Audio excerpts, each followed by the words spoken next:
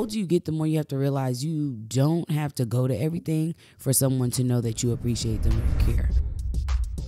Hey, y'all. Said he calling from Atlanta, said he missed me. Well. I feel like that fit for this episode. How y'all doing? Hopefully y'all are alive and well and just thriving. I am trying like this new position with the mic, so it's like less awkward. So hopefully it's in fact less awkward. I just got home from the school dance. As y'all know, I teach 3rd grade.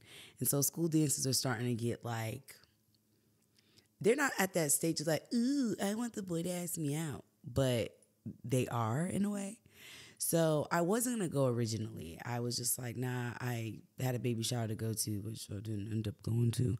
But I was like, all right, I'm going to slide through because I didn't realize a lot of my kids went. And so being able to see your students in like a outer experience, out of the classroom experience is always fun because it's like, you know, like they're human beings. Like, yes, they're students, but they're humans, you know, and it's like they have feelings. They enjoy music. They like to dance. They, you know, you get to see more of their personality come out. So it was definitely fun going to the dance, and I'm glad I went.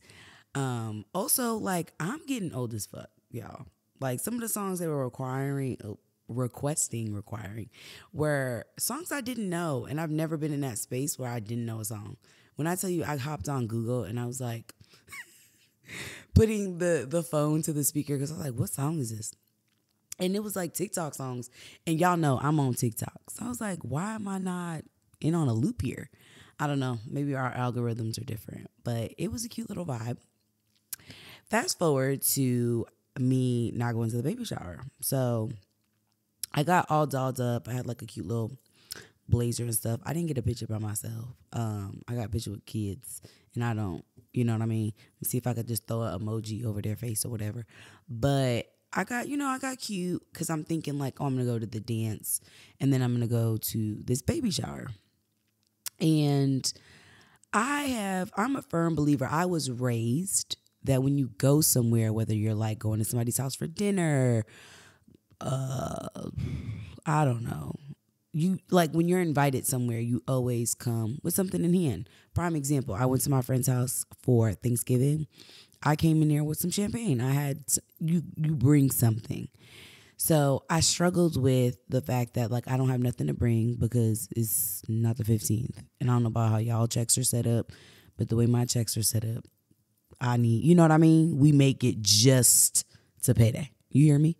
Keep in mind gas. I don't know about y'all, but gas in my car has kind of been given water and hasn't been lasting as long as it used to. So I've been putting like 15 here, 10 here, 20 there.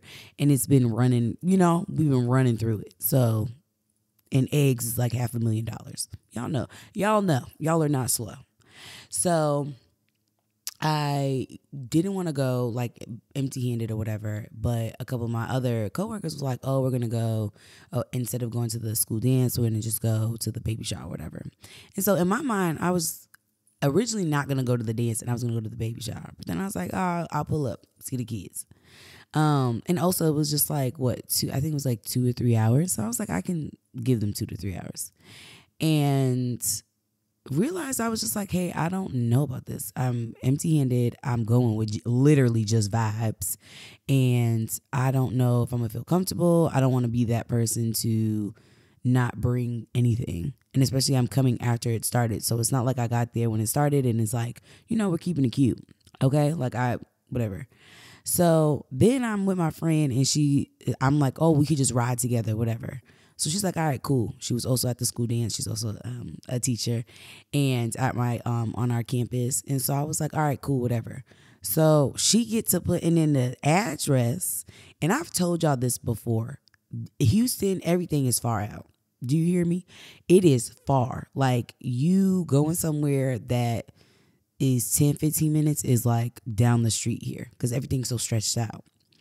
So she put it in from the school. And it said 39 minutes. Huh?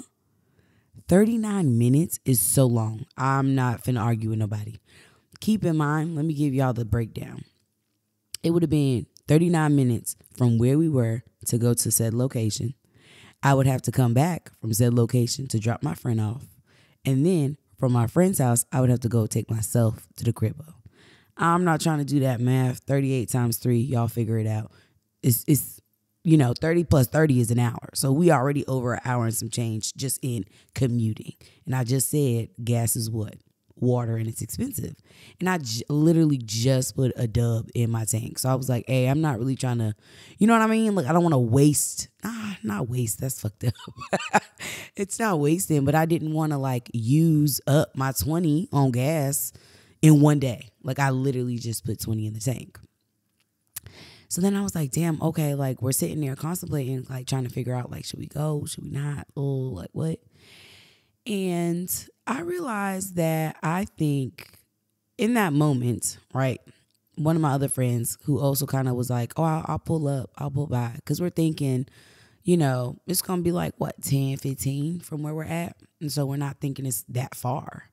And I think I'm in this space or day and age for myself where I need to evaluate what I'm giving time to, gas to, and energy to, right? And I like, we've had these conversations where we spoke about this before, but I think the older you get, the more you have to realize you don't have to go to everything for someone to know that you appreciate them or you care or you give a fuck about them. You know what I mean? I think it's very immature before I get into that, needless to say, we didn't go. Okay. Dropped my friend off at her house and I went the hell home. Ta-da, here. But I feel like younger me felt like, oh, I got to go to everything my friend throws, every party, every baby shower, every celebration, because I don't want them to think like I don't rock with them. I don't fuck with them. I don't, support them or X, Y, and Z, right? And I think the older I get, the more I've learned is it's not always about being there in those moments of celebration, right? It's about, hey, like, yes, it would have been lovely for you to be there, but it's also great that you have supported me outside of those spaces that are strictly meant for uplifting, supporting, and really zoomed in on the beauty. And in this instant, the birth of a child, right? And I would hope, right, this person doesn't feel no type of way that I didn't show or things like that. Context as well. Like, I plan on, like, getting things for this person, like, off their registry. Like, it's not like, oh, I didn't show up and I'm not going to get you nothing, right? Like, I plan on showing up. I plan on showing up as in getting you things that you need for the baby. I also want to decorate. I'm going to help, like, decorate and make them feel special at work. Like, there's things that I'm doing, right? And so even though you are not able to make it, right? Or even though you're not in the space to be in, I don't know, in a party or at a baby shower, or, you're like, hey, times are hard. I just put, $20 in the gas tank and I need it for Monday to get to work. You know what I mean? Like, I need like this gas to stretch till I get paid. And I know that sounds silly, but that's where we are, right? Like, I'm grown. I'm grown as hell and I'm too old. And I think it was so weird to me because I am constantly like, oh, I got to show up for people. I wouldn't say, well, I could say it about myself. I'd be pressed, right? Like, I am very much so, if I told somebody I'm going to come, I get very like mad at myself if I don't come, but when I tell y'all the 39 minutes blew me, I was like, what? No, you're lying. And I looked it up myself. And me and my friend are like, all right, how far is it from your house? And realistically, like, it would have just been a lot of it just was a hot mess, express.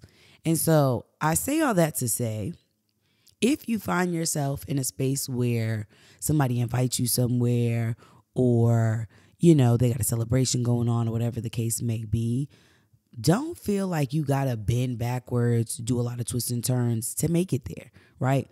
I think the older we get, the more we realize life is going fucking life. Do you hear me? And that may be something where it's like, hey, I'm trying to stretch, this gas tank. That may be like, hey, mentally, my social battery is kind of like on 10% and I need a recharge. Like, it may look like different things, my reason in saying it doesn't matter what your quote unquote excuse is, it's your reason and it's valid enough. So I say that to say, because I was literally in that predicament. When I tell you I was so gun-ho, I was like, oh, I'm going to go. And somebody had to talk, like people had to talk me into going, because I don't, and y'all please comment down below. Were you raised to just like, oh, you just go and bring vibes? My mom was very big on, you don't go nowhere without nothing. Like, you don't go to no party and not offer, like, and my mom used to be like, offer something like utensils, plates, soda, appetizers, chips, or you go with something, a gift card, a card, you know what I mean? Like something. And the fact that I had nothing, and usually I feel like I'm not really a gift card person. I don't have like gift cards on deck like that. But, I just know that I show up for people and I don't need a like scheduled event to show up for somebody. And so if you are the same, do not feel bad, honey. As long as you do you, right? And you show up for those people eventually, it don't got to be like a calculated, I got to show up for this person on the 11th at 2:00. Right? Now, I will say, because I know somebody going to take it to the hoop and take it too far. I will say that is also very circumstantial, right? It depends on the circumstance and the situation. But I would say in this situation, this is not my significant other. This is not a family member. Like there's so many layers to it, right? So I think in this instance, when it's a friend, a work friend or whatever, like there's some nuances there that we have to like look into and be for real about, So yeah, that's what I did on this Saturday. I also was able to, I am tutoring my kids. So as I mentioned before, 3rd grade is like a STAR tested grade. If you're from Mass, it's like the Texas version of MCAS. So we're really just trying to gear up kids and get them ready to take the math STAR and pump them up and do different things. And when I say I'm working like a dog day and night, drinking from a coffee pot that none of these niggas want to touch. And when I say a coffee pot, I mean I'm giving you multiplication songs. You hear me? Like rap songs or whatever. I'm giving you extra packets to take home to get practice. I'm doing tutorials after school, an hour and 30 minutes after school, might I add, Monday through Thursday. I'm doing Saturday tutorials. I'm waking up at 5:30 because, I take long to get ready and stuff. And I'm working from 7:30 to 11:30 on Saturdays to make sure that you do better. So I'm working like a dog. You hear me? And I'm doing my part. So today was our first day of having Saturday tutorials. And I don't know about y'all, but I used to go to school on Saturday. And I think it was called Saturday Academy. Like you would go. And it wasn't like necessarily like, oh, you're failing. It's like, nah, if you wanted extra help. And we had one for math, ELA. I want to say the STEMs. We didn't have one for science, I don't think. Potentially. I think I did start going for chemistry. But it was like that extra like office hours, right? And so I find that for myself, I just worked so much better in a smaller setting. Like I don't think it was more than like 12 kids in our groups when we went. And so it was similar. And today a lot of kids didn't show that were supposed to show, but we had some kids that showed up that weren't signed up for it, but I guess they figured, oh, they're in tutorials during the week, so like whatever. And one of the kids had told me, and I'm trying my best, my eyes are watering, not because I'm sad, I don't know why, but two of my students who I personally teach like during the week told me, they were like, hey, Miss Corrette, like I was dreading Saturday tutorials. I'm not gonna lie, because it's my Saturday, and I'm looking at them like, shitting me. We on the same wavelength. Where is this going? Please uplift me. Don't bring me down.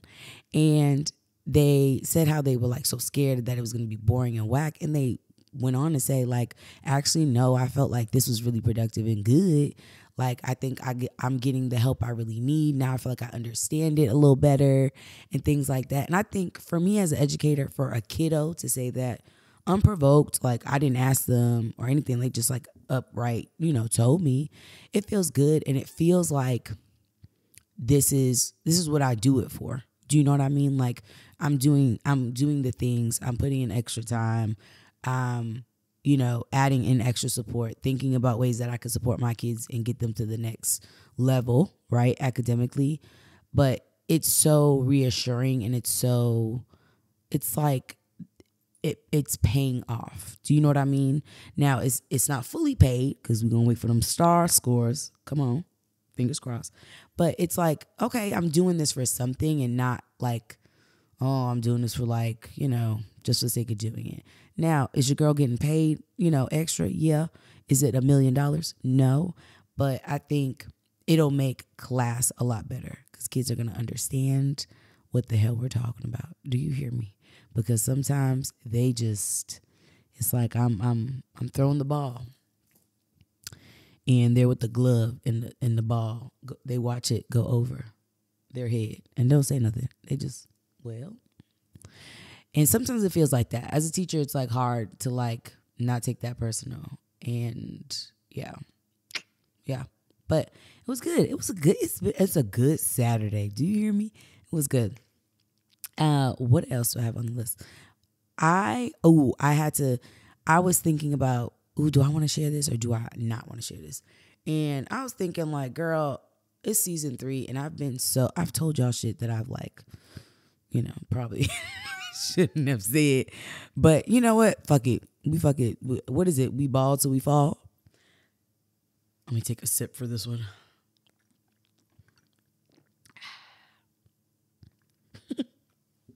So I get really thirsty because of all this talking.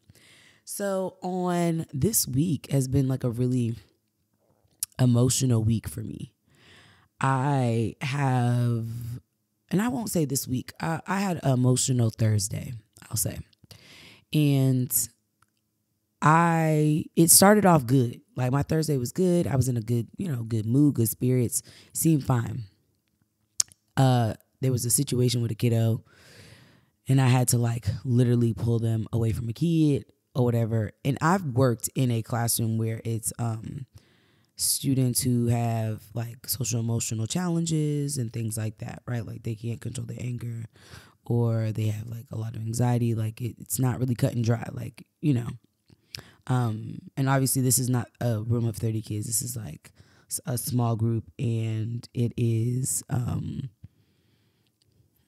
layered with support as far as adults in the room. So it wasn't unfamiliar, but for some reason, like it impacted me, the fact that I had to grab a black boy and like take him and like physically, make sure that he's safe, right? But I think being in that space and seeing that student in that mode, it was a lot for me. And it was crazy because, like I said, I've seen it before. Like it wasn't new to me. But I think me having, like even me just doing it, and like like you go either fight or flight. And I was like, oh no, I gotta help this child. Like I just instantly, it wasn't even hesitation. I was like, I have to help this kid, right? I have to help this kid stay safe. And also I just can't have this be a bigger situation. Like I need to make sure all parties are safe. And so in doing that, like, I think obviously I just kicked in, took the kid, whatever, separated in the building. And I don't know, it just was different, bro. It was the look in that child's eyes was like different. And it messed me up. And I didn't realize it messed me up. And so after that, I took my kids to, got support and was able to go back and then take my kids to lunch. And I felt like, wow. Like it was still like, okay, that happened, right? And I just like, I didn't know what to do, right, with myself.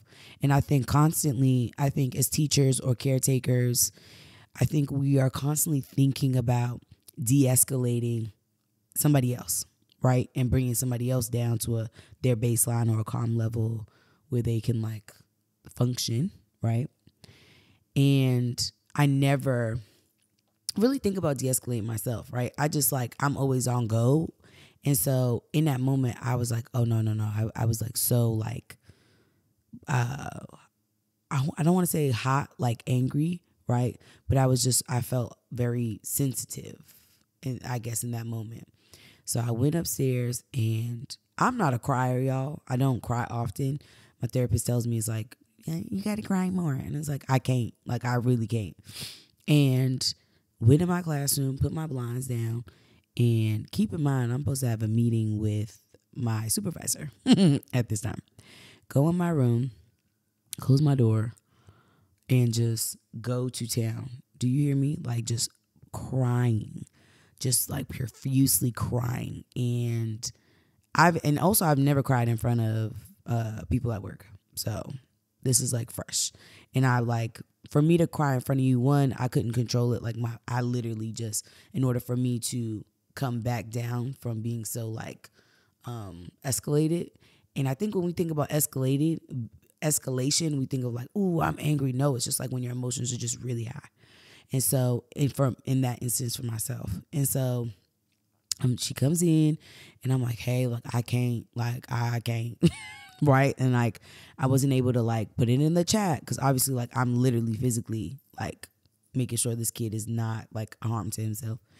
And so she was kind of like out of the loop. She wasn't really sure what was going on, but it just messed me up, y'all. And I was tears. Do you like tears? And just, and just felt like it was like so much and nonstop. Fun fact about me is when I cry, I can't, because I don't cry often. It's like I'm gonna be crying all day. I just knew it. So I'm crying. And I also felt like these tears are not just for the situation, right? Like after the fact, like in having a conversation with those are people I care about and, you know, kind of get me, was like, that was just, that thing pushed it over the edge and made it like, okay, and boom, here we go. And just a lot, right? So then from there, I'm running on pure adrenaline at that point, right? Then I go from that recess or whatever, and they had, what do you call it? They had lunch, and then they came back up. I know it was a sharp turnaround. I remember that.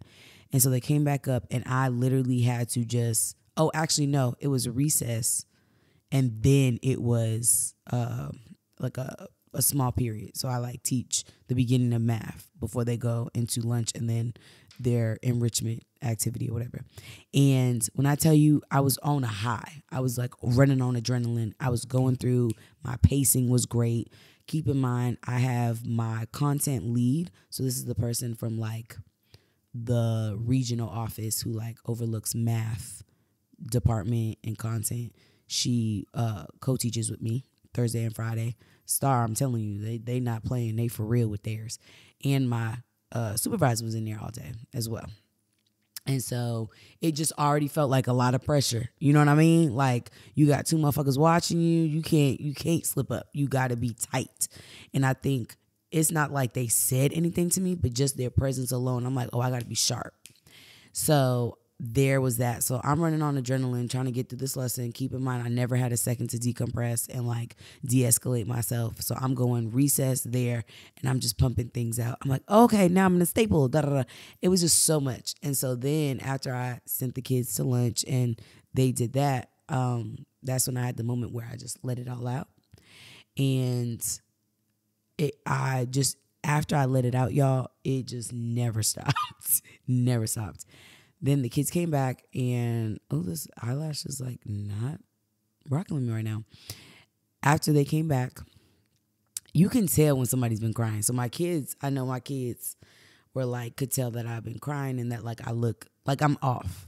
And I think my personality is you could tell, it's very easy to tell when I'm off or I'm not feeling 100, because I'm so extroverted and my personality is so like hot and cold, right? There's no middle with me. Like, I'm either really great or I'm like shitty and not feeling it.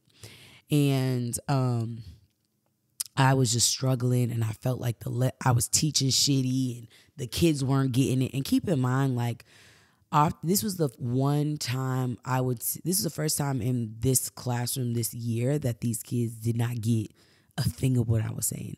And what I was teaching y'all was using a number line with fractions. And so obviously that is very complex. I don't even recall learning that in third grade, but whatever. It was just a hard lesson. And in that moment, I was just so full of like emotions and so sad and so overworked. And like I could laugh at it now because it's like, girl, that was a day. And I was so hard on myself. I was just like, damn, like they're not getting it. What am I not doing? Like I'm doing the things, right? I'm using the vocabulary partition. That means cut, right? I'm using use the partition and control. Like I'm literally working like a dog. You hear me? Day and night. This is one of those moments that they not touching the fucking coffee pot that I okay? And I'm doing the things, I'm running through it, and I'm thinking, I'm keeping everything that they've told me in the past, all the feedback they've told me in the past. And I'm like, hey, I'm running through it and doing it. And I heard them like, you know, when you like already kind of self-conscious about yourself and like the shit you're doing. So when motherfuckers laugh, and they don't necessarily need to be laughing at you, but it's like you're laughing in my vicinity. I was like, oh no, they're laughing at me because I'm doing such a fucking shitty job. That's what I felt. And I was just like, nope, correct. You got to get through it. You got to get through it.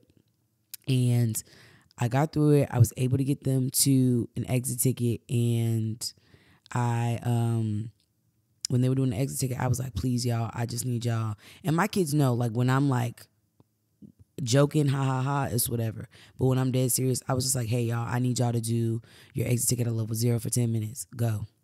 And they were like, yes, ma'am. And I just felt so freaking defeated, y'all. I was just like, yo, this day turned out to be trash. It's not good. Throw the whole day away.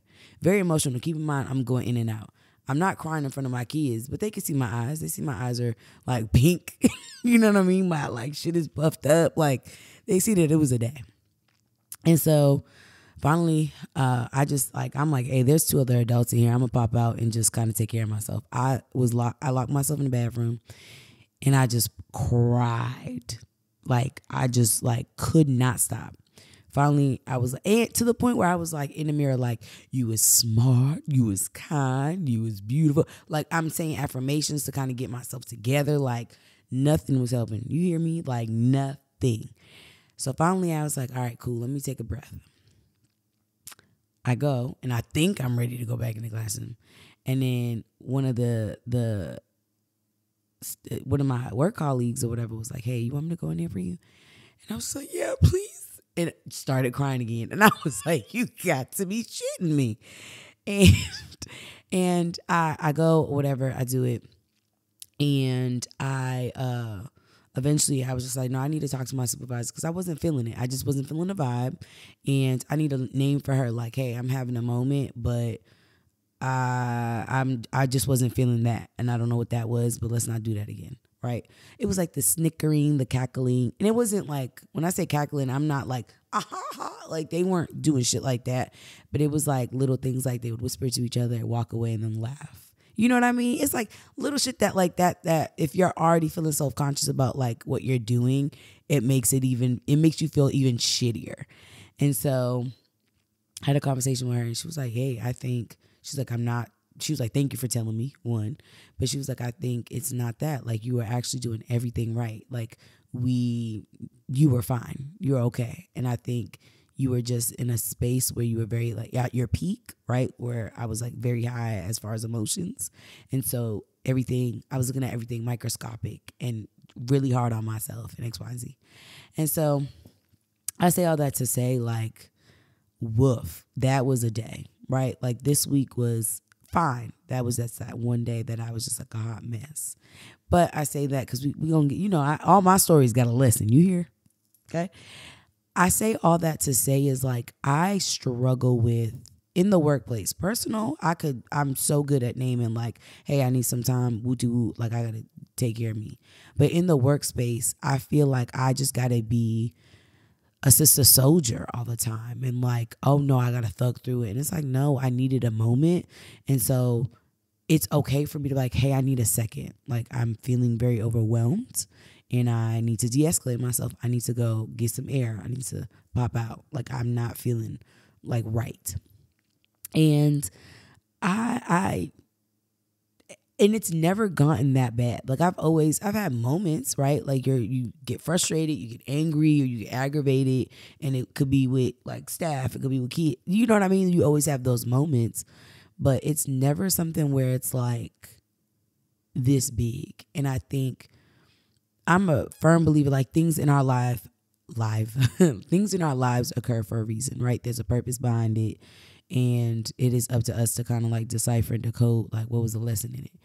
And for me, what I took away from that situation was that I need to take care of myself, right?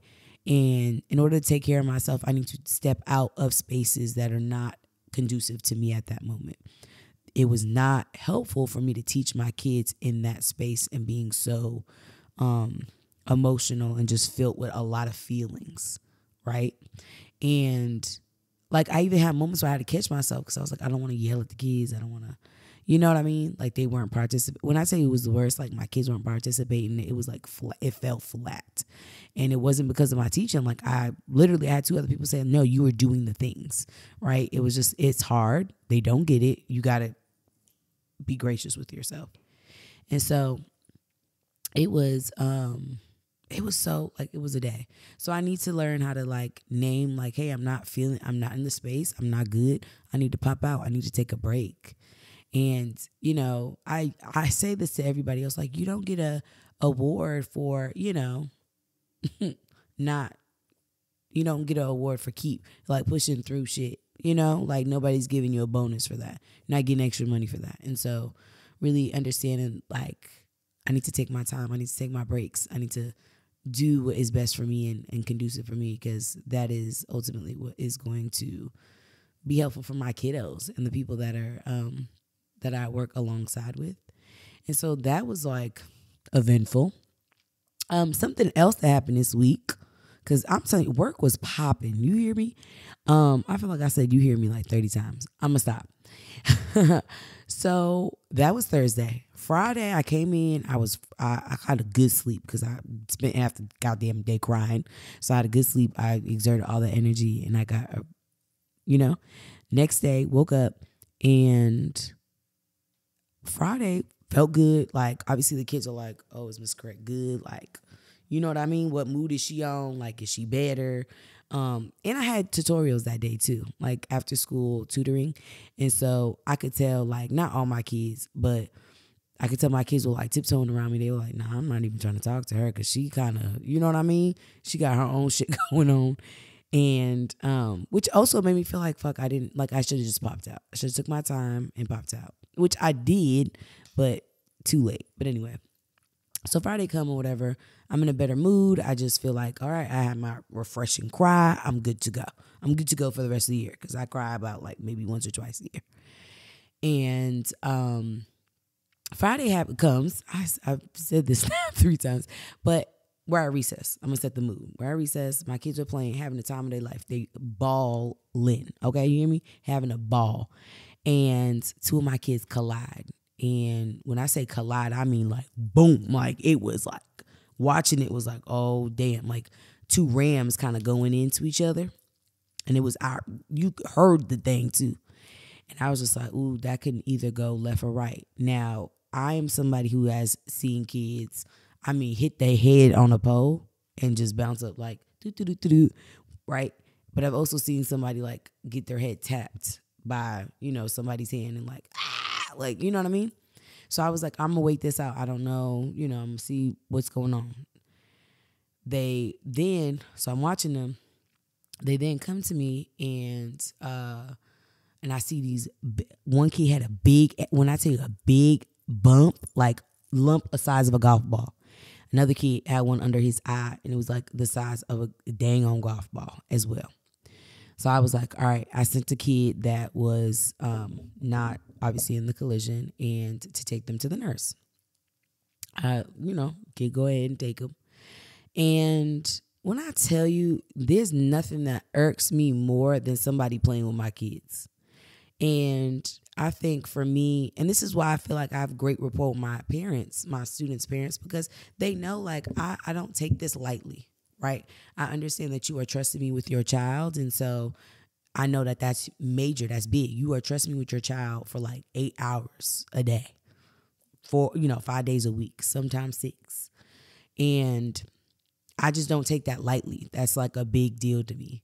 So, and I knew that these two kids were like off. They didn't seem, I was like, for you to hit each other that hard and instantly within minutes have big bumps like that, I kind of knew that they were going to have a concussion. But I was like, hey, I'm not a medical professional. I don't know. But I'm like, let me get to the nurse as soon as possible before, they start vomiting, getting dizzy and things like that. Hence why I sent them with somebody too, in case one of them fell or there was somebody there that could, get them help in the building. Fast forward, my kids were then transitioning to lunch from recess. And so I'm thinking the kids are in the nurse's office still and just kind of like getting taken care of.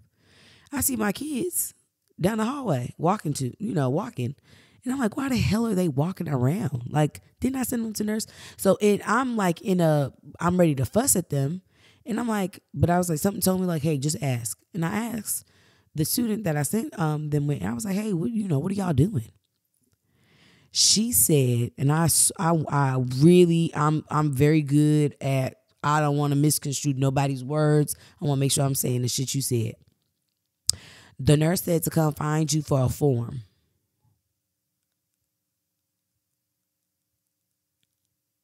Huh? Come find me for a form? I was pissed. So then and the kids could see it too. I was like, come with me. I'm going to be the goddamn form. And I walked down. And at this point, I'm walking to the nurse. And at this point, I feel like a mama who, they kid was, some kid said, oh, some kid pushed me. And they going outside to see the kid that pushed them. So I'm walking down the hallway and I walked to the nurse and I was like, hey, I sent these two where at recess. I don't have a paper. I don't have the form, but I'll get you that later. These two are not good. They need help. Like, you can see the lump and they just don't look good. She was like, oh, blah, blah, blah. She kept talking about the goddamn form. And I was just so angry because I'm like, okay. And my anger is slow. It's a slow creeper. You feel me? Like I give people a chance. All right. Okay. All right. She took it to the hoop and slam dunked it. And I was like, I don't give a fuck about a form. And I said this in front of my kids. I instantly, like, I'm not even going to say instantly regret it. I felt good getting that off my chest because she fucking lazy. But one of the kids, because both of the kids are one is on each side. So one of the kids grabs my hand like a comfort and like, my mama got me. And another kid looking at me like with stars in his eyes now. It could have been the concussion. But he looking at me smiling like, yeah, you don't talk that. And I was like, I don't give a fuck about a form. Like, these kids are clearly not okay. And so the paperwork shit can happen after. But God forbid these kids would have fell out because they're walking around the school building looking for me because you need a goddamn paper that can honestly wait until later is crazy to me. Later on, I found out, so whatever, the kid stayed there, whatever, because I laid her out. I was just like, I don't have time. I don't play like that. So I go upstairs or whatever to fill out this form. And I walked past other teachers and they were like, yo, I just saw such and such and such and such. They didn't look good, bro. And I was like, what do you mean? And they're describing it and they were like, they look kind of lost and not lost like, it was just lost, like, I don't know where I am a little bit. I'm kind of woozy and dizzy type stuff. And I was just like, bro, I already felt like they had concussions, and that just tipped me over because I was just like, okay, keep in mind, I'm thinking the kids are in the nurse, so I'm thinking she's going to reach out to their families and stuff. Fast forward, it's dismissal time. The one kid is a pickup, gets in the car. Don't you know the mama called the front office, let me rephrase, livid, as she should have been. Livid. How her kid get in the car with a big lump on his face? Nurse did not call. The nurse did not call. And I was just like, in that instance, I'm like, oh, you have every right to be peeved at, that That's like my kid coming home with like a broken arm and nobody called me. Do you like, huh? So I happened to be walking by the front office and I was like, tell the mama, give her my personal number. Parents don't get my personal number. So I was like, give her my personal number. And I ended up having a conversation. She was livid. She wasn't mad at me. She's like, you did your job. You did your part. It's, you passed the goddamn baton. She was supposed to keep running with it, kind of a thing. And so I say all that to say, like, it bothers me when people, not just educators, like, but anybody working in a school building and are like lazy and just like don't take kids like serious. Like having being a nurse in a school, not to say like it's over a nurse in a hospital, but it's equally as important, right? Because you are the medical what do you call it? The medical personnel on staff. Like you are supposed to take care of it. Later on, found out that day one of the boys was like throwing up, and one of the kids was like throwing up, and so has a concussion, right? Like went to the hospital for sure, has a concussion, and I just was in disbelief, and I say that like, huh? And I realize every day, like my mom loved to say, people are just so goddamn stupid. Like, I just don't understand how people could be so stupid. I didn't understand that until, like, now. Like, I'm at an age where I'm just like, how are you not taking that serious? How do you not understand, like, this is not a game and this is, like, for life, for real? It was weird. So, that's how my week went, and I was turned up towards the end of the week. The beginning of the week was great, but turned up towards the end. Now let's get into the real Shazam, because my week was crazy, and that was just 2 days, bro. Yeah, 2 days. That was just Thursday, Friday. Well, the life of a teacher, Let's get into rejection. I struggle with that. Do you hear me? I do not do well with being told no. Some people say that's because I'm the baby of the family and I'm used to people telling me yes all the time. That could be actually absolutely valid. I'm not going to take nothing away from that. But I struggle with, asking somebody something. And this is not just, I think people think of this like, well, I'm going to ask this person out. And if they, I think we think of rejection in that sense. And rejection is very much so not always that. It can very much so be like, I signed up for this thing. I don't know. And I don't really know if that's rejection. If you signed up for something and then you're waiting for it or you're on the wait list for it or whatever, and then it ends up not happening for you. I don't know if that's rejection. I guess as being told no, I don't think that would be classified as rejection. But I am just struggling with not getting my way. I think that's the best. Not rejection, but more so not getting my way and things not falling into place how I want it to fall.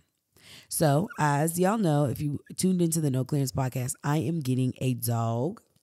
Well, I was. And I was so excited. I went on Good Dog, which is this website that has all these breeders. And so you type in like the breed you would like. And so I typed in Cavapoo. They're so fucking cute and adorable. And we got the same like hair, kind of like their hair is like red and curly. So I was like, oh. And I love that because you know how people say your dog is like a reflection of the owner? That Cavapoo definitely was. Or Cavapoos definitely are. So I found this breeder and like really good, like hit it off. I'm very much so like relationship based. Like I need to have some type of rapport relationship with you to like, purchase, work with you, things of that nature. Found one. I applied to 2 different breeders.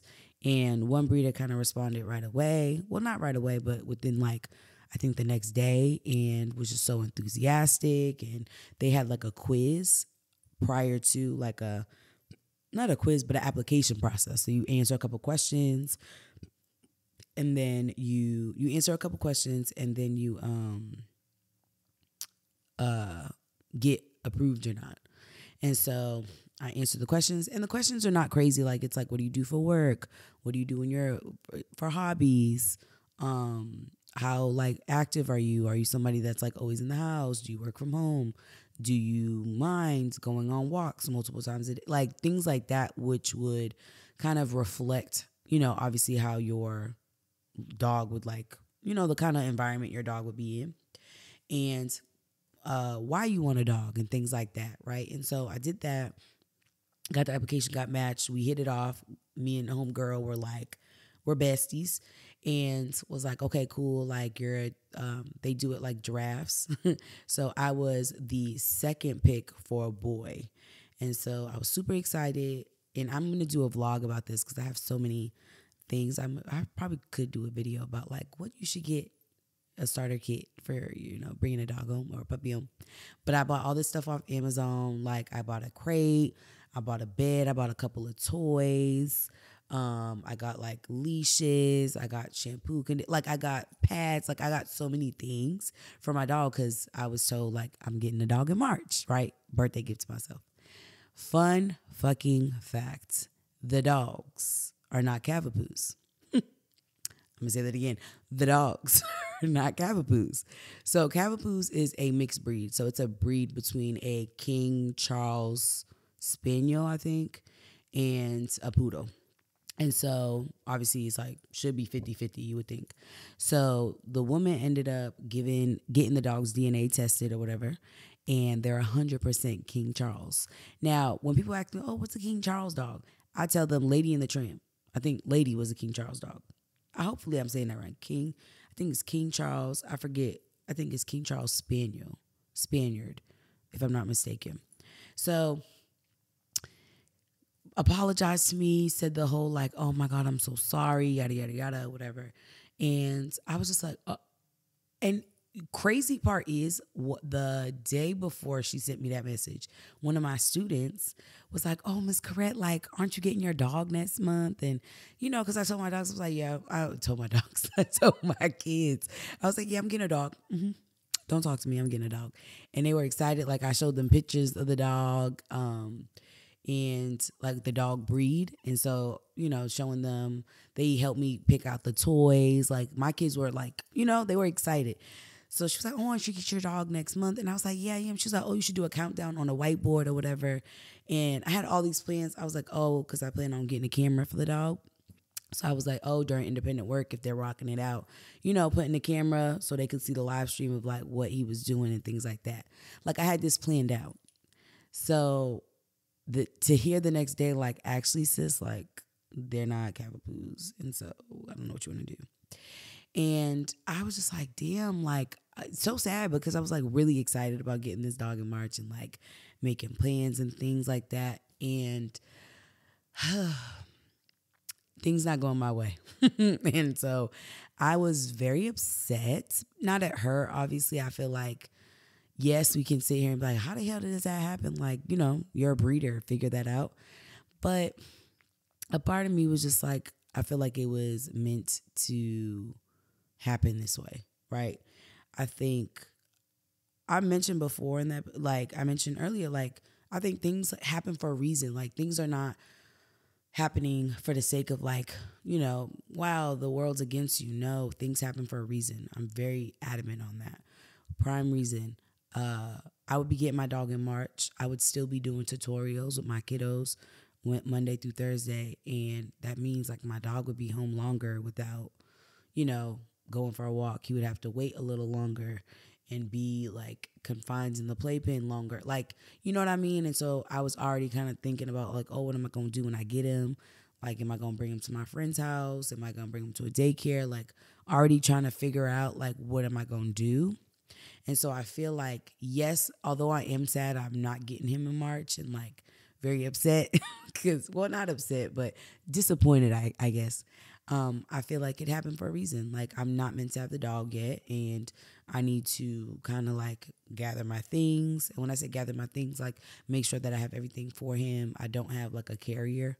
What is that called? I think a crate. Like, I don't have the cameras. Like there's things that are not necessity, but it's nice to have, right? So like when I do get him, it won't feel like, damn, I don't have everything. Like everything will be set in stone at that point. And so I did tell the lady she gave me a choice. She was like, hey, I have some recommendations of people you can go to. or you can wait. You can go on the wait list and like wait out until they have their next batch. And I decided, I took a minute to think about it because, y'all, I was just like, hey, I built this rapport, this relationship with you. Like, you follow me on Instagram, okay? And she watches my stuff on Instagram too, let me tell you. So it's not like she just we follow each other and nothing. Like, nope, she watches my story. She like, reacts to my stuff. Like, she's very much involved and we talk. Like, I won't say every day, but we have conversation like, it's just, it doesn't feel like it's a transactional thing. Do you know what I mean? So I was like, okay, I made the decision to stay, and I was like, I'll be on the wait list. I think we've kind of come to a point where we build like this mutual business relationship where I trust you. I have like a great level of trust with you, and I think you could have been shysty and been like, yeah, this is a capital, here you go, right? And then I would have been like, what's going on, So it's like I have this level of trust with you. I don't want to have to rebuild that with somebody else, rush the process of getting a dog, and then things go wrong. I feel like when you're rushing and you're like, my mom likes to call it fever. When you have fever for things, like things go wrong and it goes left. So I was like, no, I'm going to remain patient, and I'm going to pray on it, and I'll just go on the wait list. But I was just so freaking devastated, y'all. Like, devastated. I was just like, like, and when I tell you I bought I bought like these little dog tags. Oh, and they're so freaking cute. But then this is another one. I bought these cute dog tags. I bought two because they said just in case he loses one or he gets damaged or whatever. Like, I have another one with like the information or whatever. And don't you know, I was supposed to get it today, fun fact, and did not come. It got returned to the people I bought it from because I think they wrote my address or something wrong. Like, if God is not telling me, hey, baby, this is not time, I just don't know. I don't know. He's telling me it's not time, sis. This is not really the time or place for you to kind of be dealing with this. So I say all that to say, like, I'm struggling with things not going my way. I think I'm handling it well, though. I think I'm being very good about, being firm in my things happen for a reason. I'm going to trust the process, right? And I think I'm being tested. I'm really good for saying, oh, no, trust the process. But now I'm being tested of it. And I think I'm doing a pretty damn good job because I was like, okay, well, cool. That gives me time to like, get my money up or save and think about, okay, realistically, y'all, I didn't want to get a dog while I was in this apartment. Not because it's not big enough. Like, I feel like it's definitely big for a Cavapoo. Like, it's not a German Shepherd type. But I was just like, no, I want my dog to have a yard. And like, I want to be in a condo kind of a vibe with a decent sized yard where my dog can, like, I could just send him out. He run and play kind of a thing. And I feel like maybe this is that happening and kind of like giving me time to arrange those things. So yeah, really recentering myself. Definitely still getting a goddamn dog. I want my Cavapoo. I already got a name for him and everything. And so I'm definitely still getting a dog. The timeline is just pushed back. But we're being flexible. And we're rolling with it. This week, this month has been just like, we're only 11 days in, and it's just been like back to back. It's just been one thing after the other. But we're rolling with it, and we're staying positive. So, woo. That was all of that to say. It's about to be Valentine's Day. By the time this comes out, Valentine's Day will have passed. So you're probably wondering. Y'all probably not wondering this. But Casey, what are you doing for Valentine's Day? I am not doing a goddamn thing. I've never been somebody that was like really big on Valentine's Day. So I just see it as another day, in my opinion. Would it be nice if I had a significant other for them to, give me flowers, chocolates, and things like that? Like, of course. But I'm not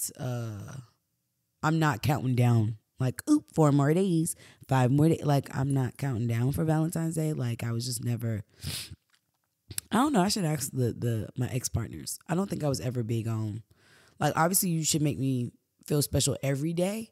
But, like, if you want to get me a token or something extra that day, that's cool. But I was never big on it. So your girl is currently single, not mingling at all. And so I am trying to really create a Galentine's. I want to do a Galentine kind of event, but I got to figure out what that's going to look like. My friends are very aggravating. And so they're shaky and flaky. Well, not flaky, but they just like, yeah, that sounds good. And in a day of crickets, nothing. They're aggravating, very much so. So I know that we mentioned going to the vineyard. I want to do something, but like with my girls, like Valentine Day does not have to be this thing where you are like, oh, if you don't got a man, like, oop, that's not for you. No, you can have a Galentine. You could do something with your girls, your homeboys. You know what I mean? Like, I think that's a day of like love. And it's not just like romantical love. Like, it could be platonic love. And just as long as you feel loved and you're giving love to somebody else, it shouldn't really matter. So I really don't have no plans. I need to really figure that out. Like, I need to get my friends together. But I say that to say, I was talking to one of my friends about like relationship things. She had mentioned she knows this girl who she just finds to like be very like thirsty. And I think a lot of times when we think of thirsty, we think of men, right? Oh, he's so thirsty. But I think women, I'm all about equality, y'all. You hear me? And if I say you hear me, I should probably do a count of how many times I say you hear me. Golly. She has this friend and she's like, yo, she's just so pressed for love that she accepts love that is like shitty and not good for her. And I think I could, what do you call that? I could empathize with that because I think I am finally in a space where I can say and I feel like I just don't care about having a nigga right now. But I also think like I had to go through phases of dumb choices, dumb decisions, and not knowing my worth-ish in order to get to this point where I'm like, yeah, I'm not fazed by not having a Valentine, or I'm not fazed by not having a partner or someone that I can like, I'm not like pressed that I'm not dating someone at the moment.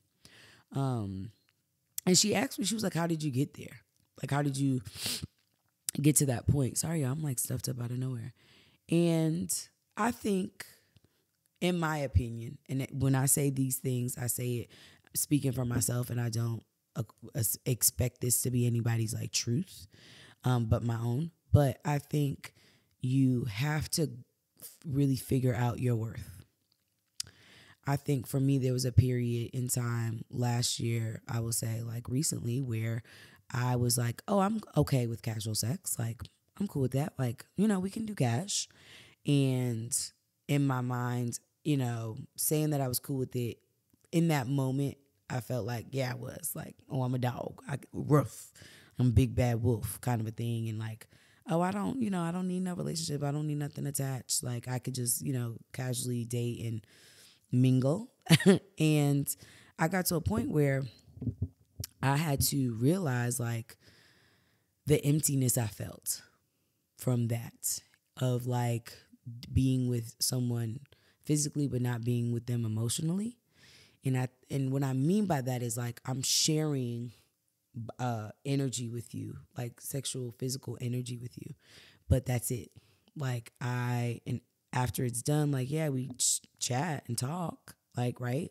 Pillow talk, but then you go about your business, I go about mine, right? We're not texting all the time. We're not texting, you know what I mean, throughout the day or whatever. It's not like that kind of a thing. Or it is, but it's not, And being in situations that are toxic and tolerating people that are liars and not a quality of man that I know I deserve, and just tolerating a lot, right? And so I got to a point, and I cannot tell you. Well, I can tell you exactly when it just like No. No. I was dealing with this guy who's younger than me. And for me, oh my God, I've never dated anybody younger than me. For real, for real. Like I'm call I gotta say it again later when I'm like not laughing, but because I had a thing in my head. But I've never dated no one younger than me, so I struggle with the age thing, right? Like this guy was younger than me, so maturity level. They say guys don't mature till 25. He was under 25, and also same sign as me. Y'all know how I am about the zodiac. Not that I'm like verbatim, like, oh, I can't date a whatever. Even though I feel that way about Virgos, cannot. Did it once, Actually, I did it twice, but good.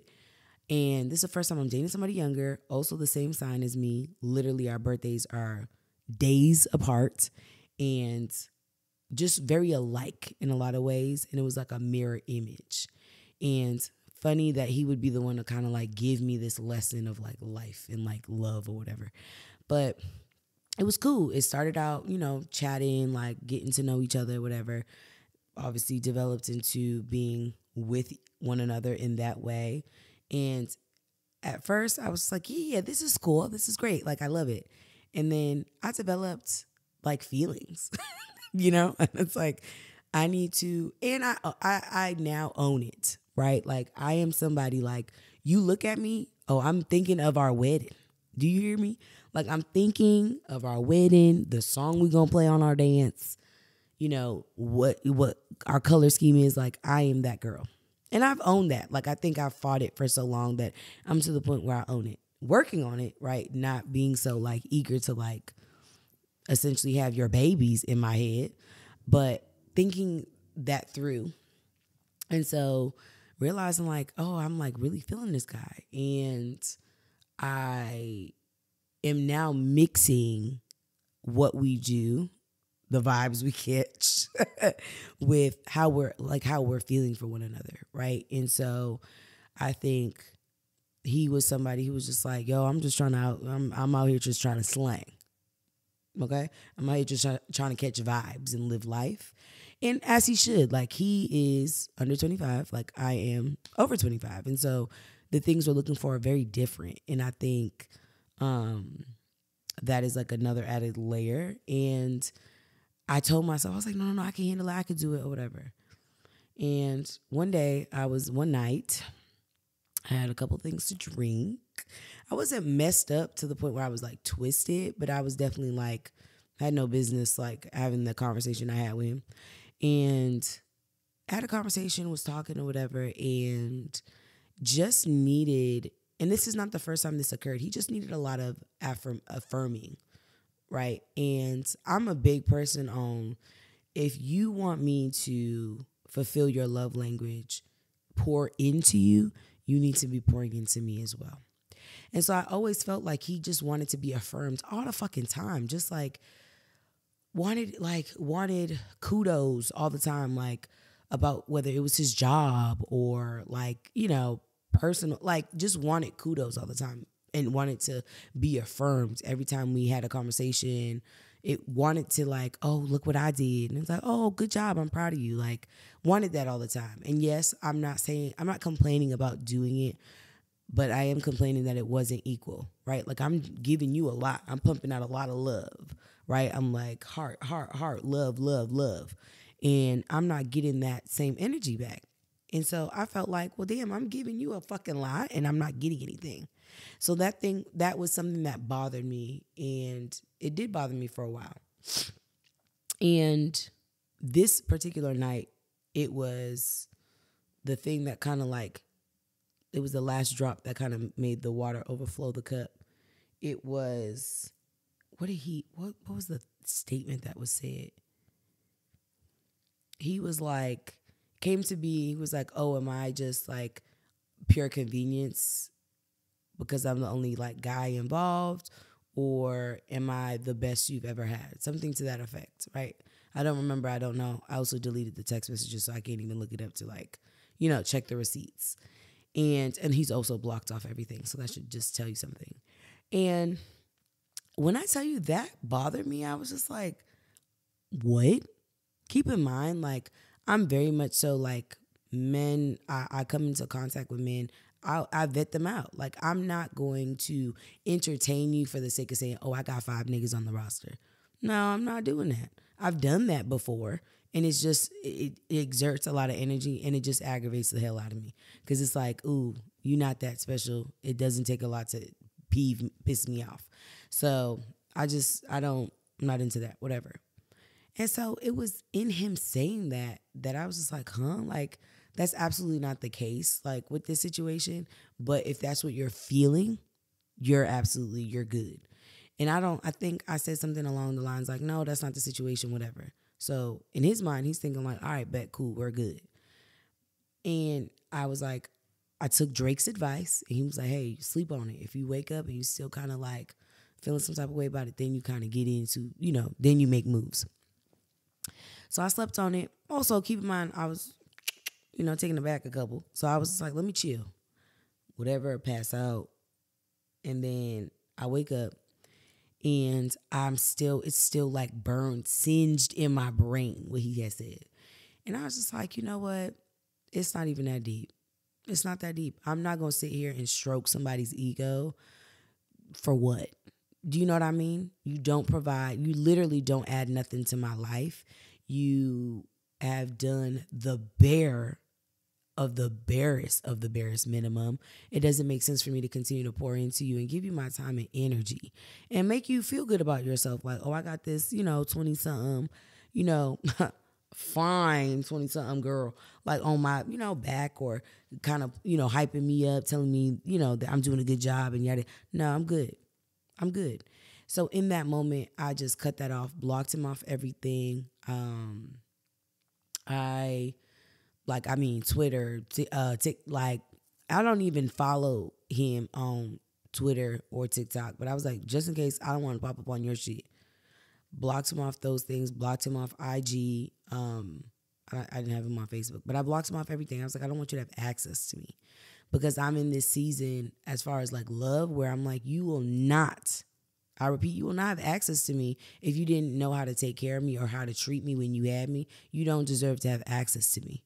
And I got into a conversation with, people that was like, oh, I don't block people. I want them to see me flourish. You have every right to feel that way. I'm not that girl. I'm not that type of girl. I need you to be blocked off everything. I need to be a hallucination. I need the only thing for you to know about me is the images you have in your head, or the memories or whatever you got in your head. That's it. So after that situation, I kind of like felt like, okay, you know what? Maybe I'm not ready, or maybe I can't do casual sex, right? I can't. And I think if you are also somebody who's like, find somebody else to do it when it comes to casual sex, I think that's fine. I think there was a point in time in my life where I could, and I was just like out here living life. And not to say I was, catching too many vibes, because, we safe around these parts. But I just felt like, no, I just don't want to do this. It's exhausting. I know my worth. And I also don't want to put too much mileage on the car, if you catch my drift. And I also am a very firm believer, and some people think, agree with me, some people don't. I think that when you are intimate with somebody, you are allowing them into your spirit, into your soul, right? And so if you are just casually giving that away, giving that pieces of you, you know what I mean, to somebody who may give a fuck about you, may not, you're allowing their energy to come into you and manifest into you, and you don't need that, in my opinion. So after that, after I cut off that situation, I was like, I'm really cool on just niggas. I am good. Men all together, I am okay. And it's the first time I could say, like, I'm not, and I know I've said this in other seasons, but I've never felt this from the pits of my soul. I do not care about a man. And not to say, like, I don't wish to get married. Like, I just don't give a fuck about that right now. I don't. I'm going to look straight in the camera and say it again. I do not give a fuck about a man. Like, I'm not looking for that. I'm not pressed for that. And I think it's okay. And I think, as women, we are kind of told, like, ooh, your biological clock or whatever. That's fine. what I'm not going to do is, because my biological clock is ticking, right? Because I'm getting older, I'm going to settle for some foolishness and some disrespect and some belittlement. No. For what? It's for an illusion of like, to say, oh, I got one. Look at me, y'all, I got one. Like, no. And I think and I'm talking to my women when I say this, as a woman, you got to know what is worth more. The ability to say you got a man or your self-worth. And I say this to say, like, I was once on the side of like the ability to have a man is worth more than my self-worth and my self-love and the way I value myself. And I'm no longer doing it. Let me tell you. And I really don't. And it's crazy because prior to him, I've dealt with dudes that were, that probably should have turned the switch on for me. But I think it was also my investment in this guy, right? And like feeling like there was hope there. There was potential. And so I think feeling that sense of rejection, I think in a way of like, you're not giving me what I want. You're saying you know what I want almost, and you're not giving it to me, right? And I think that level of rejection it sucks. Like, I struggle with rejection. This is why I can't, my friends be like, oh, go up to that dude and, nope, I do not do well with rejection. And it's something I'm working on. Like, real talk, y'all, I really am, because I know rejection is normal. Like, all those no's are all the no's you're getting is just a result of you getting closer to the yes, right? And I get that. I understand that. But, well, to a certain extent, but I think it's easier to say that than it is to like live that and do that. So, damn, I don't know. I just think it was just that final one. I was like, yep, I'm cool.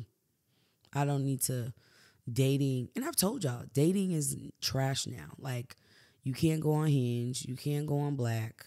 You can't go on Tinder. Well, Tinder is like a sex playground. But I'm convinced that all the dating apps are really just playgrounds for people to, fornicate and just find a fornicating partner, a partner to fornicate with, whatever, And I think at one period in time, like, could you find me on there on some foolishness? Absolutely, you could have. I'm not going to act like I'm above that. But I think in the space I am now, I just can't do it. I can't do it, and I won't do it. And so, I told my friend that. I'm like, it really is something that your friend or you and this is not like a woman thing, but you as a person, you just have to know, like, I am worth so much more than just a body. I'm worth so much more than just pleasure, right? And I think for me, I've learned that love is not just the pleasure, right? Love is pleasure, pain, some levels of like, joy, some levels of sadness. Like, it's a mixture of all emotions. So if you're only getting one thing out of somebody or one feel out of somebody, not to say it's not love. Well, I'm going to be honest. Sometimes it's not love. If you're only getting pleasure from somebody, right? And you're only around them for the good times, that's not love. That's convenience. And for me, I refuse to be anybody's convenient partner or convenient person. And I think you ultimately have to have your own kind of like limit. You have to have your own point where you're like, hell fucking no, I'm not doing that no more. It's not working for me. I'm good. And when you say that, and you're going to know it too. Like, I could say I knew in that moment that was I'm good. You know what I mean? Because I knew instantly the feeling I felt. I felt like it hit me like a rejection. Like, oh, damn, you think so fucking little of me? Like, you think like I'm not out here popping shit? Like, you think I'm out here and I don't got the sauce? Like, you know what I mean? And then you think about all the ways and feelings you're trying to provide this person. Right? Like, I'm trying to make you feel joy. I'm trying to make you feel support. I'm trying to make you feel good about yourself, proud of yourself, and all these things. And you're only providing me that pleasure or that instant gratification of like that anxious kind of love or likingness, where it's like, ooh, is he going to text me? Okay. It's been a day. Oh, damn. It's been 2 days. You know what I mean? Like, oh, he texted me back. ever want to feel like I have to like question or wonder about love or a connection I potentially have with somebody. And I think ultimately, once you get to a space where that is no longer enough for you, that part-time connection, that part-time love, that part-time commitment or not non-commitment, you got to know to bow out. And I think we all have a threshold. And obviously, I'm not here to judge nobody in like, oh, well, girl, I'm still fucking with Leroy from around the way. And that's all. That's your prerogative, bro. Like, that is your business, your prerogative. I just know for myself, like, I reached that point where I'm like, no, I really want to I know my partner is somebody who is kind, who is loving, who is passionate, somebody who is empathetic person inside out, somebody who is genuine, somebody who speaks my language and understands me and doesn't want me to change. Like, you know what I mean? Like, I know my person's out there and I haven't met them yet. And I don't want to also be in a toxic situation and be blinded by that toxic situation where I don't find or I pass my person. You know what I mean? So if you are somebody who's kind of like in that limbo state of like, yo, this is not for me, but I like don't have nothing else, this too shall pass. I don't know what to tell you. Like, you just got to let that go. And I think like once I let that situation go, I realized like things were like life felt good. Do you know what I mean? Like, I think we think like, oh, if I let this person go, life's going to be miserable. I'm going to be sad. I'm going to be lonely. No, like life felt good. I was like, yeah, I'm back on my shit. Like, I'm back focusing on work. I'm doing what I need to do for myself. I'm back on my podcast shit. I'm making sure I'm creating content. Like, my focus instantly changed and got to where back on track.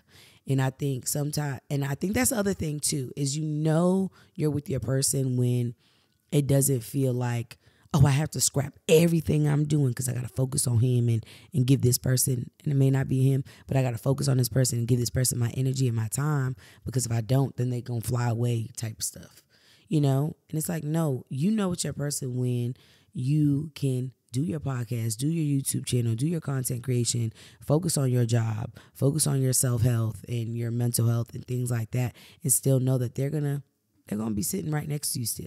You don't gotta keep your eye on them. You know what I mean? Like that SpongeBob episode, he's like, I'm watching you. Like, you don't have to do that with your person. Like, they're not going to give up on you. And it's something that I remember my last session with my therapist, we talked about abandonment, right? And I think that's the other thing I struggled with too. And I never could name it, or let me rephrase. I think I could have named it, but I think I refused to address it, right? Like, I had abandonment issues. I've had fear of, being with somebody. And I think it shows more so in my romantical relationships, where I have this fear of somebody like, if I'm not pouring into that person 110%, they're going to up and leave because I'm not, doing my part, and I'm not making sure they're happy and satisfied, and like being such a people pleaser in that sense. And, it was real. I was like, God damn, this was a good episode. This is a good session, like really just getting that and naming that too. And I think there's growth in knowing yourself enough. Do you know what I mean? Knowing that like, hey, my self-esteem a little shitty. It's a little shot. And that's okay. But we gonna get this thing together. And so I say that to anybody. If you are somebody that enjoys casual sex, this is not slander to that. I just think like if you are somebody who feels like that is not fulfilling you, if you are participating in that and it's like you feel like this emptiness or like, shit, something's off, leave that alone and take time to focus on yourself. Also, I think like when you have fever and when you're thirsty, you're so thirsty for something, that's when it slips out of your hand, right? It's like if you have a bug, not a bug. Let's say you had something like a balloon in your hand, right? What happens when you add more and more pressure to it and suffocate it? It pops or it slips out your hand. And I think if you feel like you have to suffocate something or squeeze something tight and put so much pressure on it to like stay and be in your hand and whatever, and to like kind of morph and mold into the figure or shape you need it to be, baby, that's not meant for you. You know? I'm more, yeah. Damn, that was reflective. That took a while. Let me tell you, that took me a minute because I think I was really on my city girl shit. Like, yeah, I'm out here. And not to say that I was laying with everybody who had a pulse, right? Because your girl got decorum. I'm a lady. But I think for me, I was just entertaining a lot of things that should have been not entertained at all. Like, we got to dead this. Like, you are actually not a good person for me. And just some of them were not good people in general. And not to say like they were like murderers or killers, but it was just like, you're not a good person. You're actually shitty. And you got to work on that. And you got to kind of develop and grow, right? Like, you don't have a job. You don't think that's weird? You said you were going to move somewhere, then didn't say. It's just weird. You said you were going to do, this thing. You're not. You said you were a lawyer, but you're not a lawyer. I looked you up. You didn't even do law. I think you maybe did law school, but that's not even a guarantee. That's not a promise. And then, it's just weird. It's like, what? Okay. You said you're going to take me to brunch and you don't do it. It's weird. That's awkward. You're not, flaky. And you got to take those moments of like, I'm very big on like, hey, if I text somebody like, hey, I'm going to pick you up. I'm going to take you we're going to go to the zoo, right? If that day come and I don't go to the zoo after I initiated that I was going to take you to the zoo, I think that's corny. It's corny and it's flaky. I did not hold the gun to your head to tell you you better take me to the zoo. You better take me to brunch. You better take me on a date. No, if I'm not putting that pressure on you, but you name it and then you flake or you like fall through, you don't mention it, you don't bring it up, and it doesn't happen, I'm looking at you crazy, and I'm also, I can't trust you. I can't trust your word, and I can't trust your actions, right? And so I dealt with plenty of those, right? And I think truly just trying to like focus on me, y'all. This is the first Valentine's where I'm like not, like I said, I'm not a pressed person about the holiday, right? Like, I'm not like, oh my God, I got 4 days to find somebody. But I'm just like, first time I'm not like, I think, drilling it. Or I'm not placing emphasis on it. Like, damn, girl, you ain't got a Valentine? Like, I even made a joke because I saw in my homegirl's classroom, she had like a little sign. And it was like, 9 days until Valentine's Day. And I was just like, dang, I got 9 days to find somebody or whatever, joking. And she was just like, girl, yeah. She was like, and I was like, yeah, like, I wouldn't even have known it was like 9 days had she not wrote that on her whiteboard. Or, you know what I mean? Like, I'm just not aware of that. And I think it's okay, bro. Like, it's really okay. If you are single on Valentine's Day, if you don't got nobody to do nothing with as far as like romantically, then that's fine. I am waiting for the day where my man, because I'm manifesting this as well, one day, my man gonna decorate a hotel room for me. Balloons, flowers, the little pictures on it. Yeah, the whole nine. And I told my friend that, and she was like, you could do that for yourself. Girl, I can't. I get it. I can't do it for myself, but it would be nice to like, oh, babe, I got us a hotel. Oh, okay. Not thinking of it. Walk into it. It would be nice. That's a goal of mine. One day, Maybe for my birthday. It don't got to be Valentine's Day. You know what I mean? But, yeah. Your girl, mature. I mean, I'm about to be 29. You hear me? I am grown. Grown as hell. Yeah, so, rejection, love, it's all great. We're maturing. We're moving with the time. We're getting older. We're getting wiser. We're moving smarter.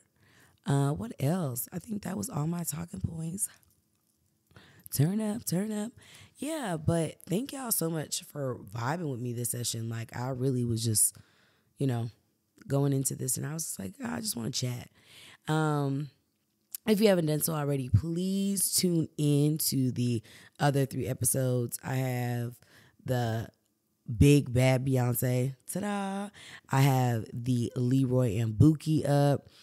I have the leave that there episode. So we are pumping out these sessions and episodes. So please make sure you're tuning in. If you have not done so already, please make sure you are subscribed